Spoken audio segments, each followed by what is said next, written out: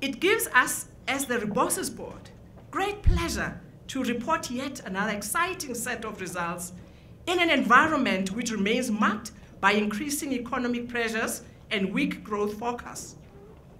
The period under review has been marked by a significant increase in corporate activity in our sector as a means to grow scale and improve efficiencies. Rebosis has been very much involved, as has been previously announced to the market, and continues to explore the transactions under consideration. Regardless of this, it has been business as usual, and we congratulate the management team for their hard work and diligence in delivering these results and maintaining unit holder value.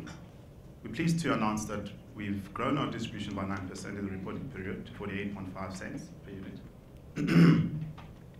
Our market cap has grown 3.6 billion to 4.2 billion, which is an 80% growth.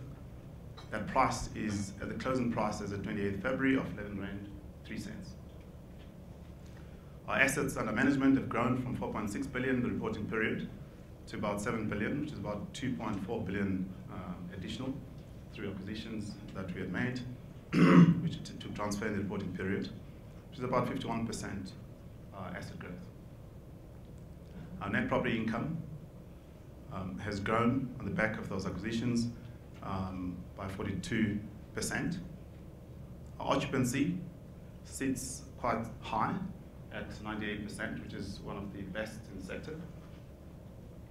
Our cost to income ratio has gone up, largely because of new properties we took over, new acquisitions, which had a cost to income ratio which is higher than us. We'll see that adjusting over the period. Our gearing, you'll recall that we did a few capital raises to gear ourselves for the acquisitions that we're going to take over. So that's gone up to about 35% in the reporting period. And the income from the other assets around the Ascension is about 3.2 million rand in the reporting period. Prospects, well positioned to achieve solid growth through quality portfolio and efficient management. We've seen fundamentals on retail and office portfolio in our portfolio, gearing us for current and medium-term conditions. Expansions and tenant mix optimizations have strengthened our retail centers. We've seen some upturn in growth in Hemingways, etc. And we think in future that's gearing up for exceptional growth in those centers for us. Root Street is well underway to expand as well. We maintain one of the lowest vacancies in the sector. So that's how we look.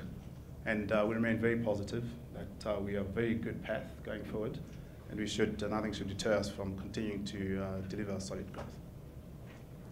We continue to pursue high quality growth opportunities without necessarily coming to market. We haven't come to market for quite a while, and we're looking very good gearing, etc., etc. We reaffirm our focused distribution growth, 97 to 99 cents for the year to end of August.